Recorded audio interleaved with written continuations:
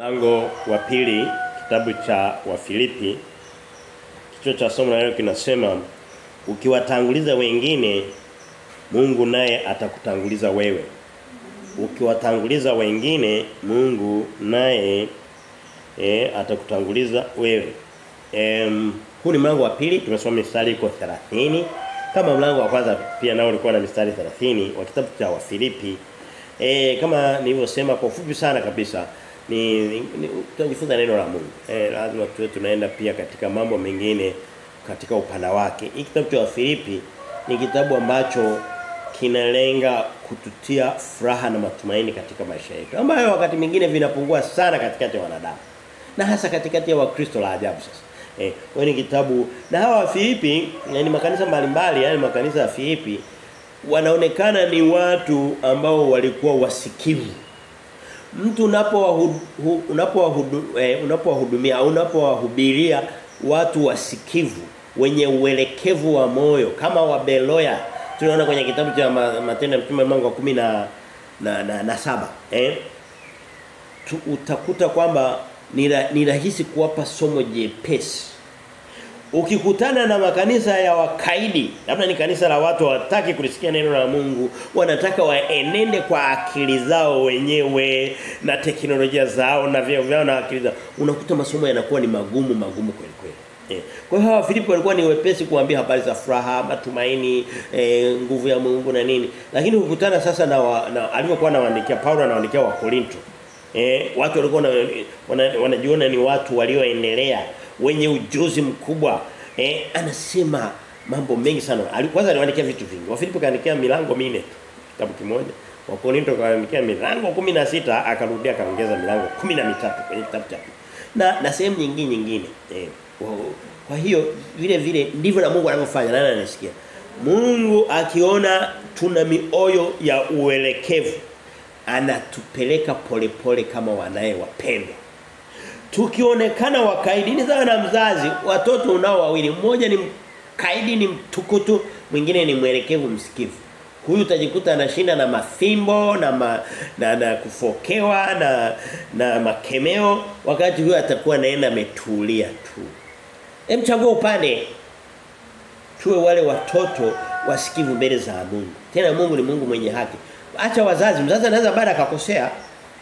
Mungu hana upendeleo, mzazi anaweza kapendelea katikati ya watoto waliowazaa. Na taarifa hiyo ipo. Kwa hiyo dhima kuu tunayoona ni kwenye mlango huu wa pili sasa. Mlango wa kwanza ilikuwa ni salamu za Paulo na ushirika wa watu, washirikiane wawe na umoja, lakini kuwatia moyo ili kusudi kama kunatokea mateso na mahangaiko wakati mwingine yanatokana na utumishi wa Injili au yanatokana tu na mashambulizi ya shetani kwenye maisha ya mtu ambaye Yesu Kristo, maana shetani hata kuacha kirahisi. Anasema kuwa imara na kudhibitika. Na mwisho akasema mnapokuwa Kristo hatujaitwa kumwamini peke yake ili kusudi tupate uzima wa milele, ni pamoja na kuteswa naye. Alisema katika kitabu cha Wafilipi mlango wa kwanza mstari wa 29. Leo anasonga mbele kwenye mlango wa pili, hii mstari 30, anaanza kuongelea mahusiano kati ya watu. Na wanaweza kawa ni hapa ilikuwa ni kwenye muktadha wa kanisa la Filipi. Lakini kitoka kanisa niende kwenye familia. Mahusiano kati ya ndani ya familia, ndani ya nyumba moja, ndani ya ukoo, ndani hata ya majirani, hata maeneo ya kazi, mahusiano. Sawa, kule hakuna sauti ya Kristo ya waziwazi, lakini kuna Wakristo wako kule. Kuna na sheria ya Mungu aliyoweka ndani ya mioyo ya wanadamu wote ya kutakiwa kuwa na hofu fulani ya Mungu, na kadhalika. Anasema msiwe watu wa kugombana, mmoja anajiinua ili kusudi awashushe wengine. Leo hii ukienda kwenye maeneo ya makazini, ili kusudi mtu aweze kupanda cheo, lazima afanye bidii awashushe wengine. Nani anasikia? Ndivyo ilivyo. Leo hii ndani ya familia unaweza kukuta anatokea mwanamke anataka kumshusha mume wake. Ipo haipo. Lakini pia wapo wanaume ambao anataka amshushe mke wake, asimpe thamani yake. Ipo kubwa. Sasa hivi kuna watoto wanataka washushe wazazi wao. Hawezi kumwambia chochote. Ipo haipo. Kwa hiyo neno la Mungu linatuambia leo ni ukiwatanguliza wengine, Mungu naye atakutanguliza wewe. Kristo atakutanguliza wewe. Leo hii hebu angalia maisha ya kawaida labda ya Mtanzania tu wa kawaida. Akifika kwenye foreni, anajua wote mnahitaji huduma. Atatanua apite sehemu. Okay, anaweza katokea mtu ambaye ana emergency, ana mgonjwa na nini. Lakini sio hawezi kaenda nusu akatanua, nusu akabaki kwenye mstari kwa niambia hawa na siongelee mtu kutanua barabarani tu. Nenda hata kwenye huduma labda ni huduma pote pale. Ni popote pale, labda ni kwenye ofisi, labda ni benki, labda ni hata hospitali. Mtu atataka tu ajiangalie kwanza, hajali aliyemkuta. Ni Ukristo mbaya kabisa. Yaani hivyo ni vipimo vya chini kabisa vya mtu ambaye ni Mkristo wa kweli. Haijalishi unaamka saa 12 unawahi kanisani kumaliza unaenda kazini. Hiyo ndio sifa. Huyu hakosi ile misa ya saa 11. Wakati mwingine tafuta tu sifa za wanadamu na wa mara nyingi. Mnafika pale mnapiga kelele, mnagonga kengele, mnafanya nini? Mnaondoka mnaimba. Okay, haina ubaya moja kwa moja, lakini haina uzuri. Vile vile. Ukristo wa mtu. Okay, naweza nikaongea mambo mengi sana. Ngoja niishie hapo. Yeye anasema katika kitabu cha Mathayo mlango wa 23 mstari wa 11 anasema hivi, yeye ajikwezae atashushwa. Yeye awatangulizae wengine, maana yake anakuwa chini wengine wanatangulia. Anasema Biblia inasema nini? Anasema atainuliwa. Na nitangulie tu kusema neno ambalo napenda kulitumia kama rule of thumb, yani kama kanuni. Njia ya kwenda juu unapita chini. Na njia ya kwenda juu kwenda chini anzia juu, utajikuta chini. It's okay, inakubalika kuishi bila kujulikana sana kwa sifa zako zote. Inatosha. Ukawa hujulikani sana kwa masifa yako yote makubwa ulionayo. Kwa hiyo ndicho tunachokiona kuwatanguliza wengine. Na mfano anaotoa na wote tunaujua ni Kristo. Anasema alikuwa na uungu mbinguni, alikuwa na kila kitu, akaja duniani kuleta akawa mtii mpaka mauti. Mpaka mauti tena ya msalaba. Biblia inasema akashuka mpaka sehemu za chini kuliko wote ambao tunaweza kufika. Kwa sababu hiyo Mungu akamuinua sana, akamketisha juu kuliko ndugu na jamaa wengine. Kwa maana kwamba sisi tuliookolewa hatuwezi kumfikia Kristo. Kwa sababu gani? Alipita chini akajikuta ameishia juu. Sina maana kwamba kila wakati uende mpaka uharibu ratiba yako kwa vile tu unataka wengine wakutangulie. Lakini kama ana haki ya ameshakutangulia, ana haki. Kama ana haki ya kutangulia. Kwa mfano mtu anaendesha gari, yuko kuna jua linawaka kali au mvua inanyesha. Anaweza kuwa na haki ya kupita. Lakini kuna watu wengine mvua inawanyeshea, jua linawachoma.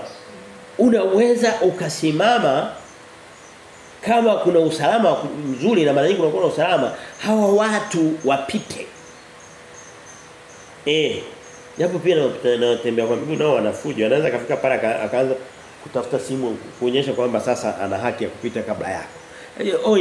Watu ni uovu wa wanadamu hautaisha mpaka hii dunia itakapoondoka. Na tuone katika vile vipengele. Hoja ya kwanza inasema ile mistari 30, unaweza kujua kwamba sio miepesi, ni mingi. Hoja ya kwanza inasema ushirika katika Kristo na kuwatanguliza wengine. Ndio hoja ile tuione katika ile mstari. Mstari wa kwanza anasema hivi: basi ikiwako faraja yoyote katika Kristo, yakiwako matulizo yoyote ya mapenzi, ukiwako ushirika wowote wa roho, ikiwako huruma yoyote na rehema. Mstari wa pili, ijalizeni furaha yangu ili muwe na nia moja, wenye upendo mmoja, wenye roho moja, mkinia mamoja. Sisi kama mmesikia maneno. Of course chanzo ni matulizo yatokayo kwa Kristo, ni matumaini yatokayo kwa Kristo, kukipo faraja yote, furaha yote na nini. Lakini anasema hivyo vyote vizae katika maisha yetu kunia mamoja, kuwa na upendo mmoja, kuwa na ushirika. Sasa hapa naongelea katika muktadha wa kitu kama kanisa, familia. Jamani, sasa hivi mlikubalia neno la Mungu by the way. Dunia imejawa na utengano. Nenda kafanye survey ndani ya ndoa za watu. Labda katika ndoa zenye miaka tuchukulie 5 wastani. Angalia ni wangapi wanaongea vizuri au basi wanaoishi tu kwa vile wanaogopa jamii. Okay, tuache mambo ya mume na mke wake. Tuje hata maeneo ya makazini. Utakuta wakikutana kwenye kasherehe wanacheka cheka, lakini wanachongeana vibaya mno. Kama huna kizuri cha kumsema mtu, basi usimseme kibaya. Na vibaya vingine vya kutunga. Kama kuna mfanyakazi anayefanyia kazi serikali, anafanyia kazi kampuni, hawajibiki, anakula mshahara wa bure, kumchukulia hatua kama wewe ni msimamizi wake au kama ni mtu ambaye anakutegea, ni jukumu lako. Hiyo ni sawa kabisa. Sasa Wakristo pia wamefika sehemu kwamba hapo napo inaonekana ni kosa hata kufanya. Yaani ni kama vile wanasema wanaweka giza kwenye nuru, nuru wanaweka kwenye giza. Yaani sehemu ambayo inatakiwa kuwa na nuru inakaa giza. Ilipokuwa inatakiwa kuwa giza ndio kunawekwa nuru. Unavibadilisha. Unavibadilisha. Kwa hiyo ndicho anachosema, sema muwe na nia moja, nia moja, upendo mmoja, lakini vyote vitokane na matulizo yatokayo kwa Kristo na matumaini ambayo inatokana na neno la Mungu. Kwamba hivi vitu havitokani na Kristo wa kufikirika. No. Kwamba Kristo yupo, Bwana yupo nini? Hapana, ni pale unapolishiba neno la Mungu. Anasema wote wakala katika mwamba mmoja, wakaunywa mwamba mmoja ambao ni Kristo. Wewe watu wanaokula chakula kimoja wana tabia za kufanana. Siku moja nilienda maeneo ya Mbeya. Nikaona wale wazee. Kule wanakula sana ndizi. Wale wazee ukiwacheki na vikoti vyake wale. Unafikiri wazee wa Kihaya. Misosi tu anayokula. Nenda sasa sehemu ambapo wanakula ugali. Hawafanani, hawa wafupi, hawa warefu. Hawa wanaokunywa maziwa, chukua wa Masai wanakunywa maziwa. Tafuta makabila yote ya wafugaji. Wote si wanakunywa maziwa na nyama. Wote utakuta wanafanana hata kina mjini. Amina. Of course hiyo ni masuala ya kisayansi kidogo, lakini kiroho vile vile. Tena kwenye mstari anasema mkishakula neno moja, mkanywa mwamba mmoja ambao ni Kristo, ule ushirika na umoja. Wewe kwambie, hamuwezi mkawa mna ushirika mmoja katika neno la Yesu Kristo. Mnasoma Biblia pamoja, sio kusoma kama vile kutimiza wajibu. Kuna watu wanafanya ni kusudi kwa vile walisikia padri wao anawaambia. Wanaenda tu kama kutimiza wajibu. Wana wasiwasi kwamba anaweza kawa una katika roho. Ngoja tufanye sija akanani tukaaibika. Lakini mkawa mmeguswa kwa moyo mmoja, kwa mwamba mmoja ambao ni Kristo aonaye mioyo. Wewe kwambie, hamtagombana nyewe wawili, wewe mume na mkeo. Wewe na mtoto wako. Haipo.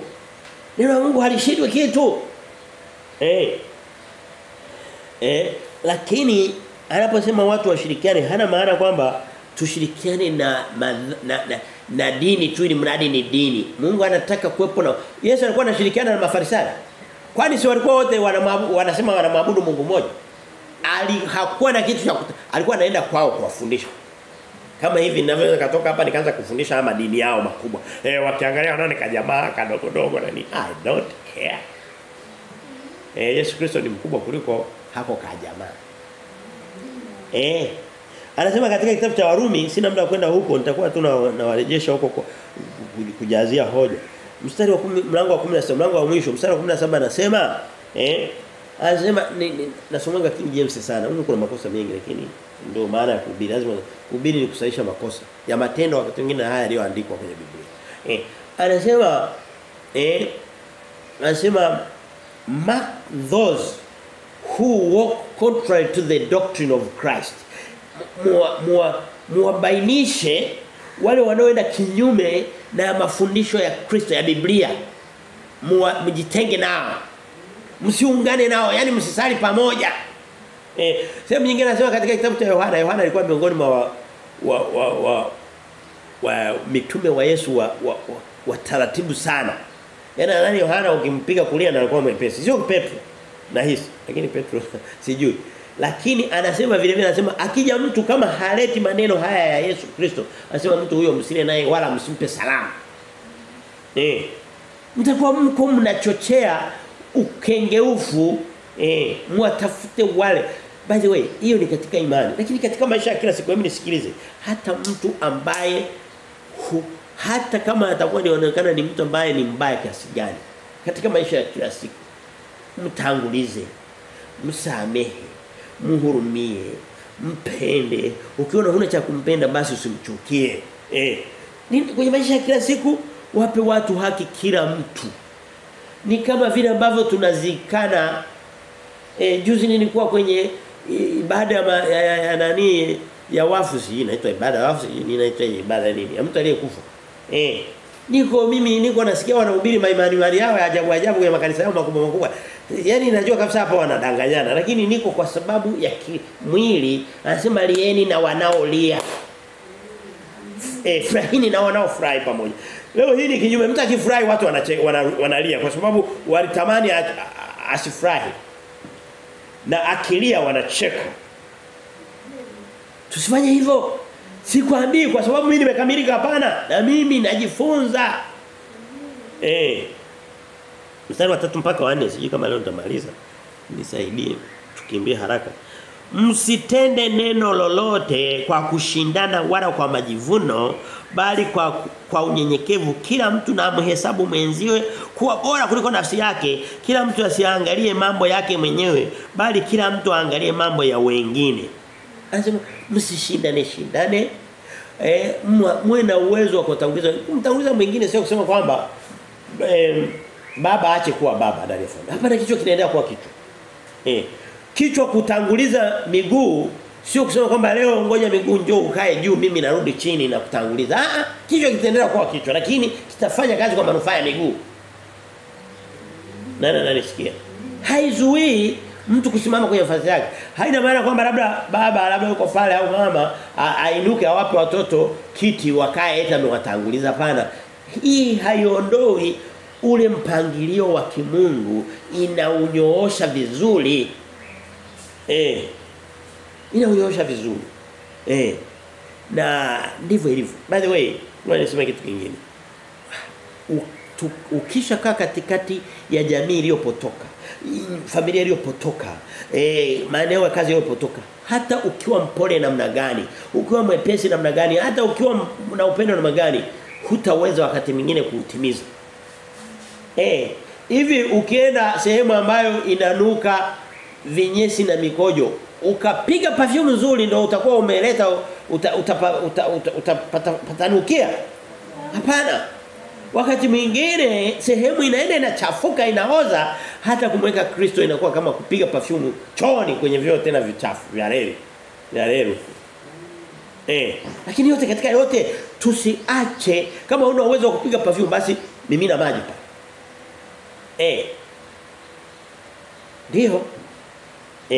Anasema kwa hiyo tunaona anasema watangulizeni wengine, lakini hii haiondoi oda au mpangilio ni nani au mkubwa na nani mdogo, na udogo na ukubwa ni msimu tu. Ni msimu. Mwambie mke ni mkubwa kwa mumewe kwenye maeneo mengi. Vile vile. Hebu tuchukulie kumetokea jambazi hatari. Anayetakiwa kwenda kufa kabla ya mwingine ni nani? Mme. Hapo mke hajawa mkubwa. Kawa mkubwa ndiye muhimu, ametunzwa.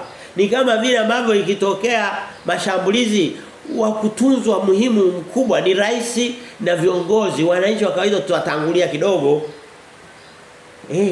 Hapo mume kawa mdogo. Aya kumetokea wamepungukiwa kiuchumi. Inatakiwa kununua labda mavazi kiasi kwa uwezo mno. Nguo nyingi zitakuwa zinanunua za baba au za mama? Za mama. Kawa mkubwa. Lakini kuwa mkubwa sio kusema kwamba leo mimi ndio njoo hapa na kuita hapana. Ukubwa huo ni wa baba. Umebaki pale pale. Mstari wa 5 mpaka wa 8 anasema hivi. Kuwatanguliza wengine. Mstari wa 5 mpaka wa 8 anasema hivi. Iweni na nia hiyo hiyo ndani yenu ambaye ilikuwamo pia ndani ya Yesu Kristo. Anasema hivyo vile nafundisha sio kwamba navitoa kichwani, ninavitoa kwa Kristo ndiye aliyefanya wa kwanza. Ndiye aliyetangulia kutupa huo mfano. Anasema ilikuwa katika Kristo, nia iliyokuwa katika Kristo ambaye yeye mwanzo alikuwa yuna namna ya Mungu, naye hakuona kule kuwa sawa na Mungu kuwa ni kitu cha kushikamana nacho, bali alijifanya kuwa hana utukufu, alijishusha. Anasema kama ni Mungu alikuwa Mungu mmoja na Mungu. Lakini kwa ajili ya mpango mkubwa wa wokovu wa Mungu kwa wanadamu wake, akasema Bwana mimi niko tayari kuishi kama mwanadamu ili niwaokoe hawa wanadamu. Nikajishusha, nikawa chini yao. Akatembewa mate, akapigwa, akafanya nini ili kusuda atufundishe unyenyekevu na atufie alipie malipizi na deni yetu. Anasema akajifanya kuwa hana utukufu, akatoa namna ya mtumwa, yani akawa kama mtumwa, akawa ana mfano wa wanadamu. Kule kuchukua na mfano wa wanadamu kutoka kwa Mungu ni kujidhiri kweli kweli. Nishawaambia njia ya kwenda juu unapita chini. Njia ya kwenda chini unaenda juu. Utafika unakoenda. Ila usidhani kwamba ukienda juu ndio unaelekea unakoenda. Unaenda kinyume. That's it. Mbele za Mungu na Mungu anafanya mpaka duniani. Anasema tena alipoonekana ana umbo kama la mwanadamu alijinyenyekeza akawa mtii hata mauti. Anasema sio mauti ya kawaida. Naam, mauti ya msalaba. Yale mabaya ya aibu, ya mateso, ya kudharauliwa, ya kukejeliwa, ya kufanywa dhihaka. Of course, huyo ni Mungu, huyo ni Kristo, huwezi kumfikia, sitamfikia, lakini Biblia inasema tumfuate. Akifanya mara 10,000 sisi tufanye hata mara 3. Nielewa maneno. Ndio. Mstari ule wa 9 anasema kwa hiyo anasema katika Isaya anasema alichubuliwa kwa ajili yetu. Anasema lakini Biblia inasema katika kufanya hivyo akaona uzao mkubwa. Kwa lugha nyingine hiyo ni Isaya 53. Sema nakwenda huko. Kwa sababu inahusiana. Anasema ni kama kuwekeza. Hivi mkulima anapoenda shamba anaenda anashinda anatoka jasho. Sana chukua zile mbegu ambazo angezila akazisia akazipanda. Sana fanya lakini anakuwa anataka mazao. Yesu Kristo anasema akaona mazao mapana. Wewe tukifanya hivyo sio tunafanya kwa ajili tu ya kutimiza maelekezo, hapana. Tunafanya kusudi tupate mazao vile vile. Na mimi napenda kazi yangu ninayofanya Kristo izae. Kazi sio zaidi natafuta nini? Of course hata nisipoona mazao ndio nategemea, lakini maadamu natenda mapenzi ya Mungu mazao yatatokea tu.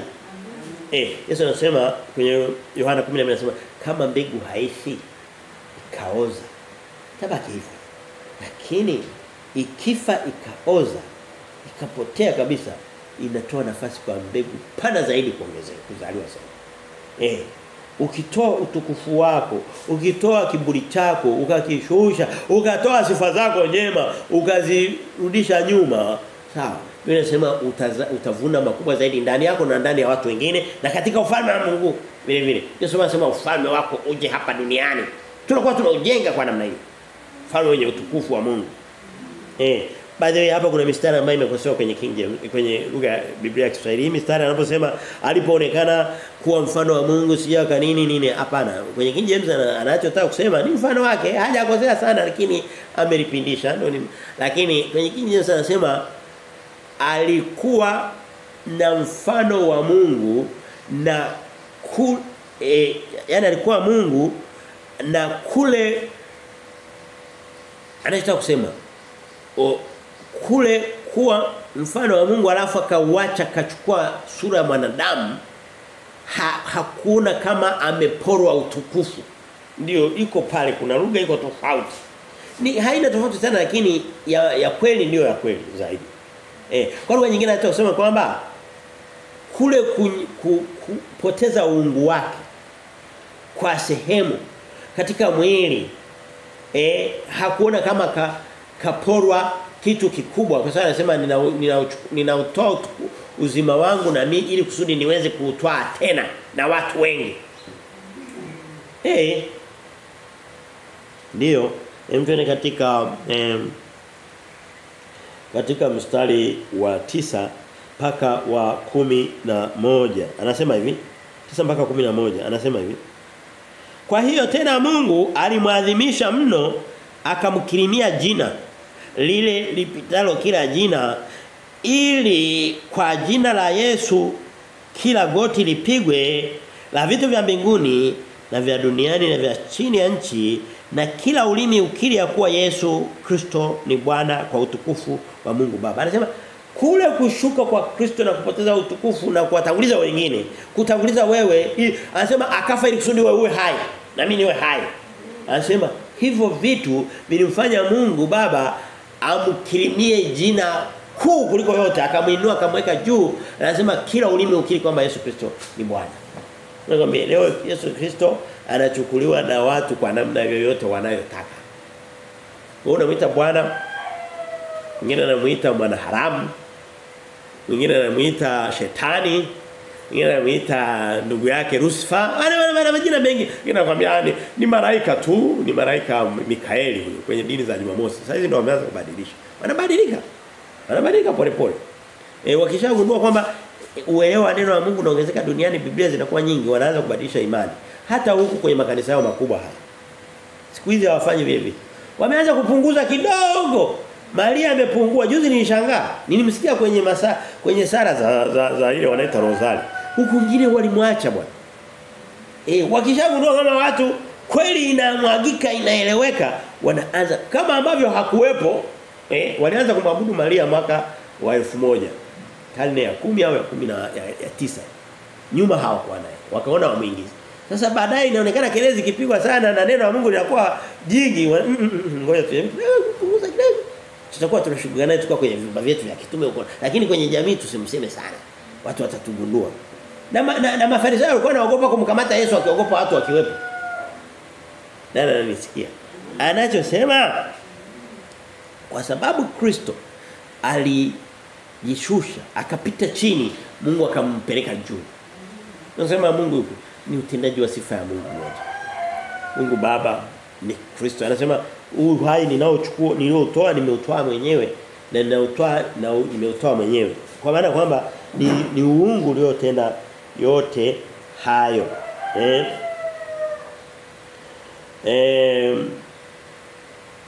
Unaona kwamba hoja zote zinaangukia kwenye kile kichwa tulichosema, ukiwatanguliza wengine, ukifanya kama Kristo, Mungu naye atakutanguliza. Wewe mwambie hutaenda ukawatanguliza kwa kadri inavyotakikana na Mungu. Lakini jaribu kidogo. Jaribu leo na kesho, nguvu ikiisha rudi, Mungu atagundua kwamba nguvu imeisha, atakutafutia fundisho tena, baadaye Biblia inasema Mungu niumbie moyo mpya, moyo wa nyama. Leo hii kuna watu wana mioyo ya kikaidi kweli kweli. Kikaidi, kiburi, kujiona, kutafuta sifa zake kila sema. Hata na mara nyingi kuna watu wanaotafuta sifa zao hawana. Kuna mtu anafanya bidii, anajiposti kila siku, mara amejipiga nini, ameweka nywele nyekundu, si anafanya nini, anajaribu aonekane, ujue hana, analazimisha. Asingefanya hivyo, kizuri kinajiuza. Hapo sio kujiuza. Kibaya kinajitembeza. Huko ni kujitembeza. Kujaribu kujinakshi. Binti mzuri sio yule ambaye anajiposti ili kusudi aonekane uzuri. Ni yule aliyetulia watu wakagundua uzuri wake. Na mara nyingine uzuri wa rohoni vile. Nani mwenye kusikia haya? Na kijana vile vile. Twende kwenye mstari ule wa 12 mpaka 13 anasema hivi: basi wapendwa wangu, kama vile mlivyotii siku zote. Unasikia lugha inayotumika ni watu wenye kuvutana, kuamini kupendana, kushikana. Basi wapendwa wangu, furahini. Fanya nini? Ni maneno ya upendo. Hivi vitu walikuwa hawaambiwa Wakorintho. Wakorintho walikuwa wanaambia anasema, "Hivi mnataka nije na fimbo au nije mpole tu?" Anasema nikija nitajua cha kufanya wale watu wote waliokaidi wakati sipo. Paulo alikuwa watu wengine naye zinamchafuka. Lakini hawa huku mbele baadaye tutakuja kuona kwenye mlango wa 4 anamwambia mkumbuke kwamba kwenye injili yangu yote hakuna kanisa lililowahi kukumbuka kunisaidia katika utumishi wa Mungu isipokuwa ninyi tu wa Filipi pekee. Watu wa Makedonia pekee. Ni watu ambao walikuwa na moyo wa uelekeo. Jamani, kama kuna familia, hebu jaribu kutengeneza familia ya watu wenye uelekeo. Wenye kuongea. Kijana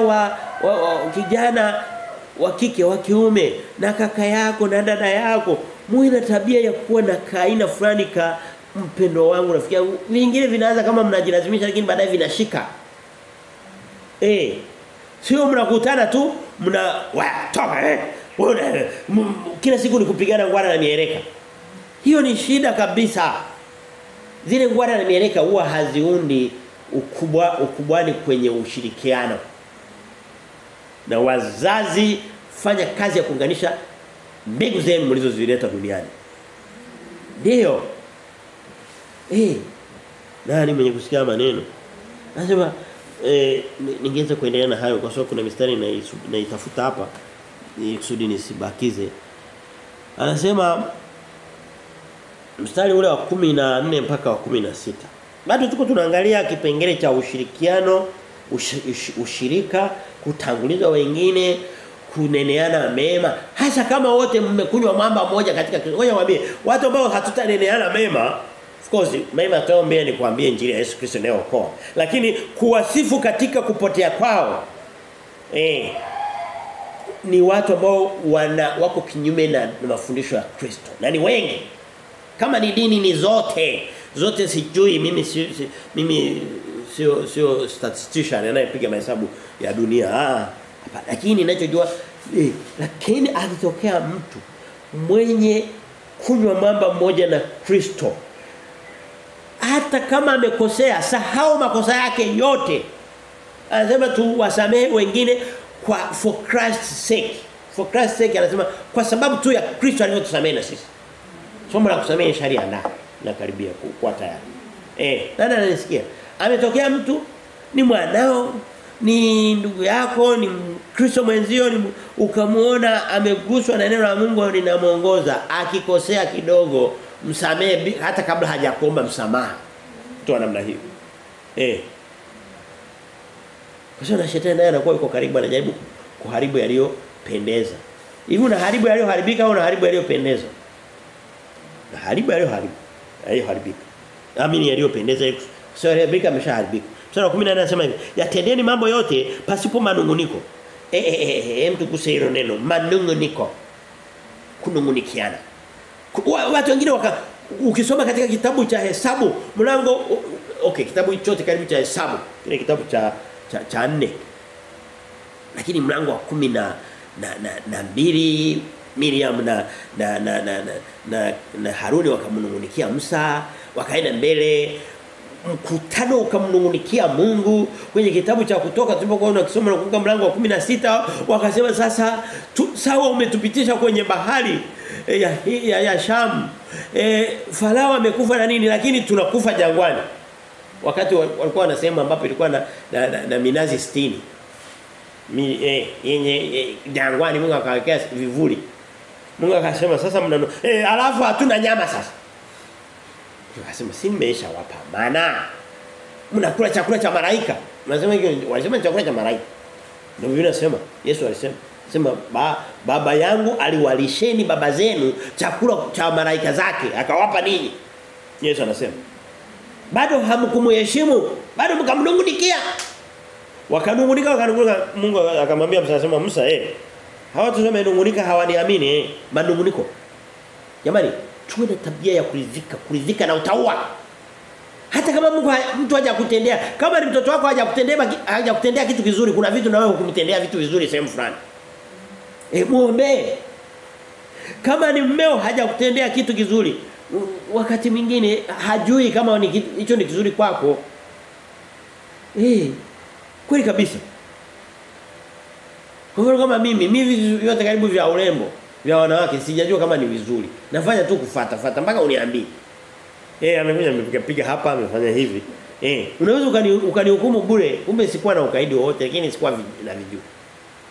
Na vitu vingine vinakuwa pia vinaenda mpaka kwenye dhambi. Kwa hiyo unakiona na kadhalika. Nataka kusema basi Musa Mungu akamwambia Musa asema sasa watakula nyama, si ndo nyama ndio muhimu kuliko mimi. Ngoja waambie wakae tayari jioni watakula nyama. Na mpaka zitawatokea kwenye pua zao. Kwenye pua mianzi ya pua zao. Mungu akaleta kwale mpaka wakakosa pa kukanyaga. Yaani wanatamani kwale wapungue, wapate pa kupita. Mungu akajaza kwale unapikanyaga mlangoni, kitandani kila sehemu kuna kwale unachoma unakula mpaka wanataka sasa mbona kama kwale wamezidi. Mungu wakati mwingine unataka tamaa na kuletea kupindukia. Unataka pombe kidogo anakupa ulevi. Unapanda upepo unavuna tufani. Biblia inasema tuwe na kiasi. Manunguniko. Katika vitu vinavyoharibu mahusiano ni kunungunikiana. Kuna watu na mimi sio kusema kwamba nimejitoa na kuambieni ambao hakuna jambo jema unaweza kumfanyia lolote lile. Hiki nacho je? Unasema hiki sasa lakini kile no. Nisikie. Ili somo hakuna mtu ambaye halimhusu. Linanihusu mimi, linakuhusu wewe, linamhusu mwingine yote ambaye anamwamini Yesu Kristo na neno lake. Anasema bila manunguniko wala mashindano. Mashindano. Sasa hivi kitu kinachoua familia unasikia wameuana, wamekatana, mashingo wamenyongana. Cha kwanza ni mashindano. Of course, pamoja na kichocheo kinaitwa kilevi, ulevi. Mpate kuwa wana wa Mungu. Anasema mkiwa hamnungunikiane na kushindana mnaitwa wana wa Mungu wasio na lawama wala udanganyifu, wasio na hila kati ya kizazi chenye ukaidi kilichopotoka ambacho kati yao hao mnaonekana kuwa kama mianga katika ulimwengu, kuwa kama nuru katika ulimwengu. Anasema mkishika neno la uzima nipate sababu ya kuona fahari katika siku ya Kristo ya kuwa sikupiga mbio bure wala sikujitaabisha bure. Ni maneno mengi kwa pamoja lakini ngoja vunje tuweze kuyameza. Anasema kitu cha kwanza anasema kule kutokunungunikiana na kushindana inawafanya mpate taswira ya kimungu. Yesu anasema watu wote watajua kwamba ninyi ni wanafunzi wangu iwapo mtapendana ninyi kwa ninyi. Ule umoja wenu tu ndio kipimo. Sio sio kwamba mtakuwa watajua ni wanafunzi wangu mnalala mnaimba usiku. Hapana. Kama mbweha za usiku au fisi. Anasema ni ile mienendo yenu ya ushirikiano na upendo. Watu watajua ninyi ni wa Kristo kama wewe na mume na mke mnashirikiana na watoto wenu na wazazi wenu na ndugu na kanisa na hata maeneo ya kazini. Amina. Haya sio mambo mepesi kuyasema wala kuyaishi, lakini tuna jukumu ya kuyafuata anyway. Tuna jukumu. Anasema kitu cha kwanza anasema hiyo hali ya kushirikiana itawafanya ndiko navunja vile vipengele ikusudi vieleweke tuweze kuvimeza. Itawafanya muonekane ambayo anasema hivyo hiyo hali sasa itawafanya muonekane kama ni nuru na mianga kwenye dunia ya kizazi kilichopotoka.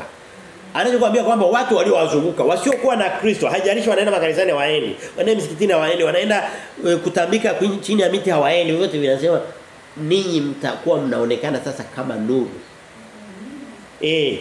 Ndani ya kizazi kilichopotea. Ujumbe tunaopata ni kwamba wanadamu wale rafiki zako kabisa wa duniani, wazuri ambao wakati mwingine Biblia inasema ni kizazi kilichopotoka. Kweli kabisa. Kabisa. Yule ambaye mkikaa kidogo maongezi yenu yanaanzia katika mambo ya tamaa ya mwili. Mkikaa kidogo anaanza maongezi yanaenda katika kumsengenya mtu. Lakini ni rafiki yako ukiugua matunda yashafika ustadi. Lakini kule kuleta matunda ni kuzuri, tena toa na mengi zaidi, leta na vitu vingine. Lakini haya masengenyo, manunguniko, magomvi. Kuna watu wengine akija madhabahuni akaanza kuongea jamani Mungu anawapenda. Tusome katika kitabu cha Yoshua bin Sira, sijui mama Kabayo mlango wa ngapi, sijui tusome Yohana na nini. Lakini amejawa na chuki, na hasira na kiburi, na tamaa. Lakini ni rahisi ni mwepesi wa kwenda kuvaa utakatifu mbele za watu. Anaanza na wapenda. Maneno ya Mungu hayo. Nani mwenye yasikia yote haya? Tuko tunakaribia kumaliza lakini tumalize kwa nguvu zaidi. Tusome mstari wa 17 mpaka 18 anasema hivi. Naam, hata nikimiminwa juu ya dhabihu ya ibada ya imani yenu nafurahi, tena nafurahi pamoja nanyi nyote, nanyi vivyo hivyo furahini, tena furahini pamoja nami. Baada anaendelea kurejelea ile dhima kuu ya kitabu cha Wafilipi, kwa sababu ni watu wasikivu wenye uelekeo ya furaha itokayo na kibali cha Bwana Yesu Kristo katika maisha yao. Lakini anasema mkitimiza haya ninayowaambia, ambayo Kristo ndo amenituma, ambayo Kristo ananena, Roho wa Mungu anawaambia. Anasema hata kama nikifa nikamiminwa, ni lugha ya kufa hiyo, au kuondoka au amefungwa, na hapa alikuwa amefungwa hajui hatima yake. Anasema nitaondoka nikiwa najua kwamba sikujitaabisha bure. Anasema alafu nitajua ni kama mkulima. Vile nasema sisi ni wakulima katika shamba la Bwana. Ndio sio? Wakati mwingine ni wavunaji katika shamba la Bwana. Ndio sio? Mkulima akaenda kalima ekari 10, sio chache. Alafu wakati wa kuvuna akakuta hajavuna hata kidogo. Kulima alilima, mbolea aliweka, kila kitu alifanya lakini hakufanikiwa kuvuna. Kwa Mungu mtu wa namna hiyo analipwa. Anasema anayekuza ni Kristo. Kazi yetu ni kutoka jasho kwa ajili. Anasema sisi tunapanda lakini anayekuza ni Kristo. Bwana analipa jasho la mtu, halipi mazao moja kwa moja, lakini ingependeza sasa kama na mazao yangekuja kwa mazuri.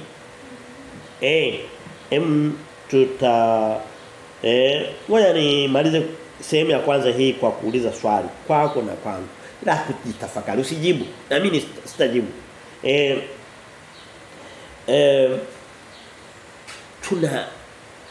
Tunaenenda na Kristo katika haya anayosema. Na sio leo tu tumeyasema mara zote. Neno la Mungu linasema. Je, inatosha kuyasikia na hamna maana? Hapana, tunaiweka katika vitendo. Paulo anasema mimi niko tayari kudhabihiwa, kufanya dhabihu. Yaani ni kama kuwatanguliza wengine. Dhabihu ni kwamba dhabihu ni kitu ni kama mnyama anauawa. Yesu Kristo alikuwa dhabihu yetu sasa ya mara moja na ya milele, once and for all. Lakini ni kule kufa ili kusudi kuwe na mafanikio kwa watu wengine. Ndiko kujidhabihu. Bwana anasema mimi wewe uulize, wewe baba, wewe mama, wewe dada, wewe kijana, wewe mtoto, wewe mwanafunzi, wewe au ni wacha. Wewe si nini, si mchungaji, wewe nani? Umejidhabihu kiasi gani kwa ajili ya watu wengine? Umetoa nini? Wewe mwambie kwa somo kama hili inanichukuaga muda mrefu sana. Sio lazima nikahubiri bila kuanasa, lakini sitaki kuacha matobo katika neno la Mungu. Lazima nijazie kila kitu. Na uwezo wa kuhubiri bila hata kufanya maandalizi makubwa. Lakini lazima nitumie muda mwingi nijinyime kufurahia vitu vyangu vingi kwa ajili hii kweli ya Mungu iweze kuwafikia, na hiyo ni kidogo sana. Watu kama kina Paulo wamefanya makubwa zaidi. Tuende sehemu ya pili ambayo ni sehemu ni muendelezo tu. Kuanzia mstari wa 19 unabadilisha kidogo hoja hiyo, lakini unasisitiza kitu kingine. Unasisitiza hoja inayosema watumishi wengi wa injili wanatafuta vyao wenyewe, sio vya Kristo.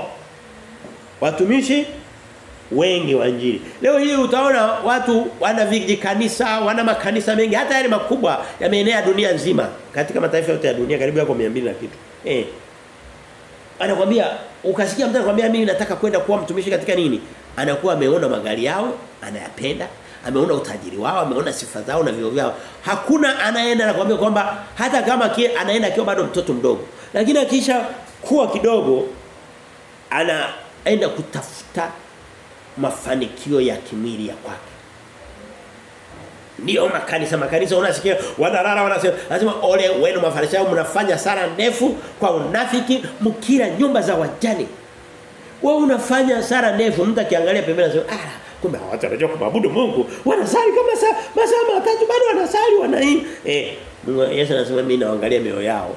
Hawa wanafanya ili kusudi waweze kwa convince wajane wale paka senti yao ya mwisho. Ndicho anachosema. Tunaona hoja inasema watumishi wengi. Hii mistari maarufu sana ya Wafilipi mlango wa 2 mstari wa 19 anasema hivi. Mtu anahubiri sokoni, unafikiri labda kumbe ni mradi wake wa maisha. Mimi nawajua watu kabisa. Yaani anaenda sokoni, anaenda kwenye kituo cha madaradara au mabasi na nini, anapanda hata kwenye basi. Wewe unafikiri kabisa yuko anaweza injili. Na kweli kuna injili inaweza kaenea 2-3 za uongo na kweli kama ni zipo. Lakini sehemu kubwa anatafuta ile sadaka. Mwingine anaanzisha mpaka TV, unakuta kuna namba zinapita pale. Siku hizi zinaitwa vyombo vya sadaka. Haviitwi tena M-Pesa, Tigo Pesa, nakwambia hapana. Vyombo vya sadaka vyetu viko vinapita hapo chini. Kujaribu tu kukuficha kwamba niko na kuibia. Yesu anasema mmepewa bure, toeni bure. Ndio Biblia inavyosema. Kama kuna kitu cha kutegemeza kazi ya Bwana, kina utaratibu wake wa kimungu uko wazi. Gehazi alitaka sadaka kutoka kwa Naamani. Nenda kasoma katika kitabu cha Wafalme wa 2 mlango wa 5 na 6 pale. Kwa Naamani. Elisha akamwambia nitakupiga kwa ukoma wa Naamani. Huyu mtu hajamjua Mungu, hajamjua Kristo, hana hata imani, amepona tu kwa sababu nini? Unamtozaje sadaka? Ukoma ukampiga. Lakini naamini Elisha alikuwa anapata sadaka, lakini kwa watu waliojua kusadiki kitu kilichotoka katika moyo wako. Tusome kutoka mstari wa mstari ule wa kuna watu wengine anafungua kanisa ili kusudi aweze kulipa pango. Aweze kupata nani? Hela ya kulipa nani? Chumba anachokaa. Yaani anaenda anaanzisha duka linakataa. Anaanzisha nini? Uvivu. Anaanzisha nini? Hapana. Ngoja nikariri mistari 2-3 na nini, anajiita mtume, anaingia kwenye mtandao, unasikia tayari. Na baada ya muda mfupi Freemason ya dunia ya dini zao. Ya dini sio ya nje ya dini. Yanamuona anasema njoo hapa tutakufadhili, wanaingia huko. Tayari baada ya muda mfupi anapaa hewani. Hakuna kama ilikuwepo wakati wa Paulo. Paulo alikuwa na watu wawili anasema. Katika watu wengi alikuwa na. Hebu sikiliza anasema hivi. Kuanzia mstari wa 10. Watumishi wengi wa injili wanatafuta vyao wenyewe, sio vya Kristo. Sio mimi niliyosema, ni Biblia. Biblia inasemaje? Mstari wa 10. Walakini natumaini katika Bwana Yesu kumtuma Timotheo afike kwenu karibu, nifarijiwe na mimi nikijua hali yenu. Kwanza kujuliana hali. Kama una ndugu yako yuko mbali, mjulie hali. Kama una hata katika imani. Lakini haishi hapa, anasema maana sina mtu mwingine mwenye nia moja nami. Hebu jiulize, Paulo na ukubwa wake wote anajikuta amesimama peke yake. Leo hii wametawanyika kutoka Rumi mpaka New York, mpaka Sydney, mpaka Tokyo, mpaka Moscow, wameshuka mpaka Cape Town, wameingia mpaka Rio de Janeiro, wameshuka mpaka Montevideo. Kote huko wameenea eti ni wamoja. Paulo yuko peke yake. Anasema maana sina mtu mwingine mwenye nia moja nami atakayeiangalia hali yenu kweli. Yaani sina mtu mwaminifu. Akija tu yote anatafuta sifa, anatafuta mfuko wake. Anawaambia maana wote wanatafuta vyao wenyewe. Ni wangapi? Wachache. Wote amesema. Wote wanatafuta vyao wenyewe, si vya Kristo Yesu. Si vya Kristo Yesu wanavyotafuta. Kwa makini na hizi injili zinazoendelea za wanadamu. By the way, kwa mtu ambaye ana masikio madogo, ya kiroho kidogo tu, imani ndogo huhitaji imani ya kuhamisha, huhitaji chembe ya haradali, huhitaji imani sio onekana hata kwa macho. Una uwezo ukajua huyu anahubiri kweli hii midomo na utawajua wahubiri wa sadaka. Huyu ni mtumishi anaitwa Makasege, anakuhubiri ndoto. Yesu alihubiri ndoto siku ngapi katika maisha yake? Wewe una vitabu vimefika volume 5 za ndoto. Watu wote wanakusifu. Ole wenu watu wote wakiwasifu. Kwa sababu Yesu anasema katika kitabu cha Luka mlango wa 6 mstari wa 25. Kwa sababu ndivyo waliofanya manabii wa uongo waliokuwa kabla yenu mpaka mstari wa 26. Anasema hivi, maana wote wanatafuta vyao wenyewe sivyo vya Kristo, ila mwajua sifa yake. Anasema atatokea mmoja. Sio wote watapotea.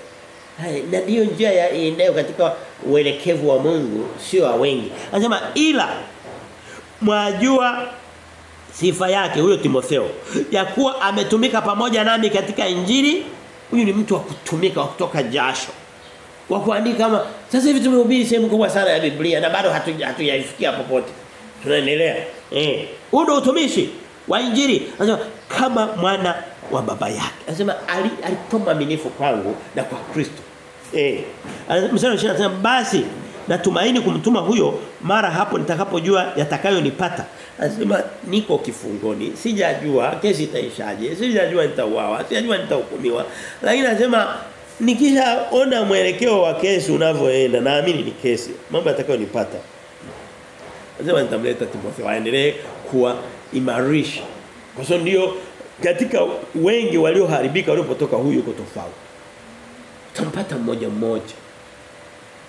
Basi mstari wa 23 anasema natumaini kumtuma huyo mara hapo nitakapojua. Mstari wa 20 nami naamini katika Bwana ya kuwa nitakuja na mimi mwenyewe hivi. Anasema pamoja na kwamba niko sijui atakayonipata, lakini naamini Kristo hata niangusha.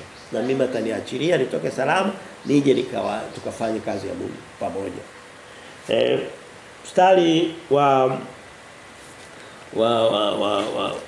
tunaona habari za Timotheo. Mstari wa 25 na nisome mpaka 26 anasema lakini naliona imenilazimu kumtuma kwenu Epafrodito. Anasema kabla sijamtuma Timotheo nilimtanguliza Epafrodito ndugu yangu mtendakazi pamoja nami, askari pamoja nami, tena ni mtumishi. Ametumia neno mtume, ni mtumishi wenu na mhudumu wa mahitaji yangu. Anasema huyu mtu anawatumikia mimi lakini pia ananihudumia. Paulo yamkini na umri umeshaenda, labda na afya imedhoofika, macho yake yana shida, amekaa vifungoni, unajua tena maisha yake na nini, hana mdia, anapata tu, anaishi ni kama Yesu Kristo alikuwa anahudumiwa na yake na akina Yohana wale, akina Mariamu Magdalena, wanampikia chakula, wanampa na nini, anahitaji msaada. Lakini anaenda kumwaga injili. Anasema mimi namwaga injili lakini kuna huyu Epafrodito. Niko tayari mtoe, ananihudumia na mimi niweze kuishi katika mwili. Katika kifungo changu, kwa sababu tuliona alikuwa na Aristariko na kuna watu walienda naye kwenye kesi ile. Tunaona kwenye kitabu cha Matendo ya Mitume. Huyu naamini mmoja wao. Anasema naye nitamtuma kwenu. Nimeshamtuma kwenu aje, labda si nafasi ya Timotheo ilikuwa hajapatikana. Paulo anao watu wawili wanaovitafuta vya Kristo. Paulo anao watu wawili kwa wakati huu. Alikuwa na watu wengi kadhaa, lakini watu wanakuja wanaondoka. By the way, tujifunze kuwa na tabia ya kulenga kuumaliza mwendo. Sio unakuwa wa msaada katika mambo ya Mungu miaka 3. Baada ya hapo ukipata mume, ukapata mke, unaachia hapo unaondoka. Unaishia ulipoishia. Unasonga mbele. Hapana. Au unamtumikia Mungu wakati baraka zipo au nini na nini, mambo yakikwendea magumu unasema Mungu ashaniacha, ngoja na mimi achane naye. Hatari. Lakini anasema huyu Epafrodito anasema mtendakazi pamoja na mimi, au ni watu ambao Mungu anawapenda, wachapa kazi. Wewe unafanyia kazi Mungu kazi gani? Soma basi neno la Mungu. Baadaye humo utapata kazi ya kufanya. Ndani ya hilo neno. By the way, hivi unaweza kufanya kazi bila kuisomea? Unaweza kufanya kazi ya Mungu bila kuisomea kwenye kitabu chake? Lisome. Humo ndio utajifunza kufanya kazi kwa sababu imeandikwa humo. Anasema mtendakazi pamoja nami, unaona, askari pamoja na. Yaani sasa huyo si mtendakazi wa kawaida, ni mpiganaji. Kwa hiyo injili ni ya kupigania. By the way, ninahubiri kwa kupigana. Tunahubiri hapa kwa nini? Kwa kupigana. Anasema nimevipiga vita vilivyo vizuri. Huwezi kupigana vita kama sio askari. Anasema askari pamoja nami, tena ni mtume tena ni mtumishi wenu. Yaani huyu mtu alikuwa ni multi purpose. Yaani anafanya vyote.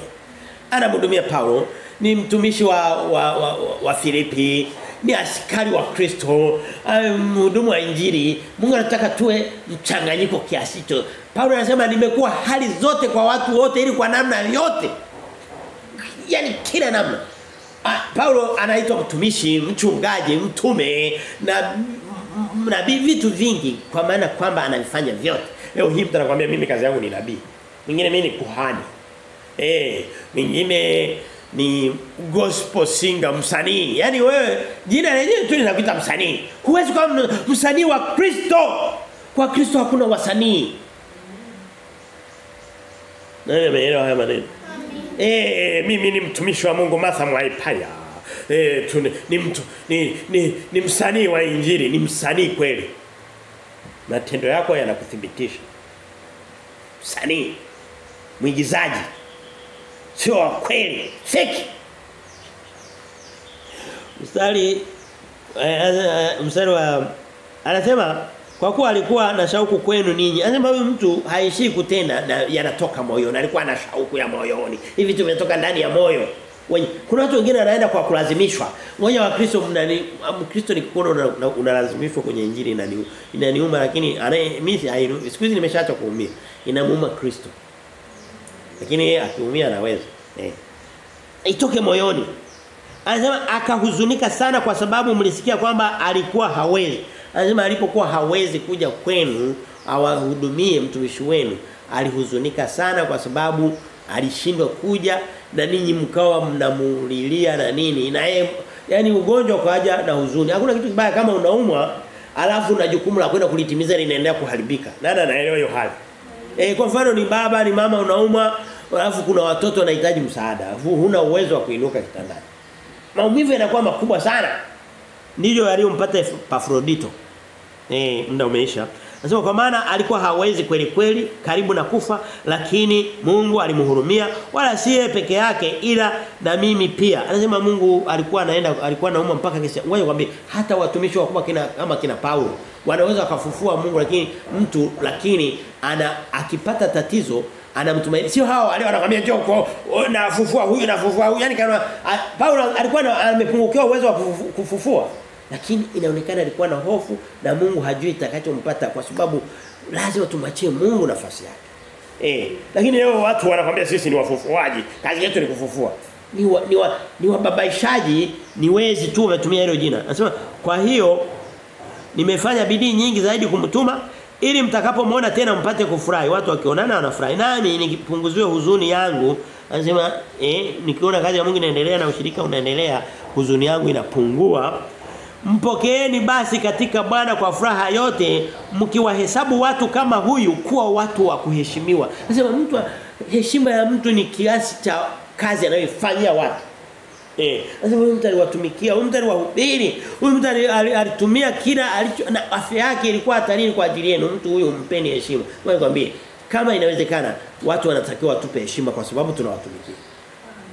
Wakati mwingine. Maana kwa ajili ya kazi ya Kristo alikaribia kufa akaponza roho yake ili kusudi atimize yaliyopungua katika huduma yenu kwangu.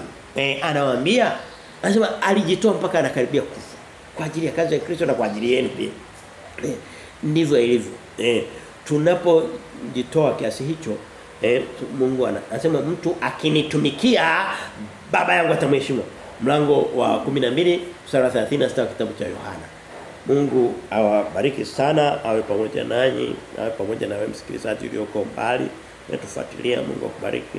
Asante Yesu Kristo kwa neema na fadhili zako. Tunakushukuru Baba, katika jina lako tunaamini kupokea yote. Amen.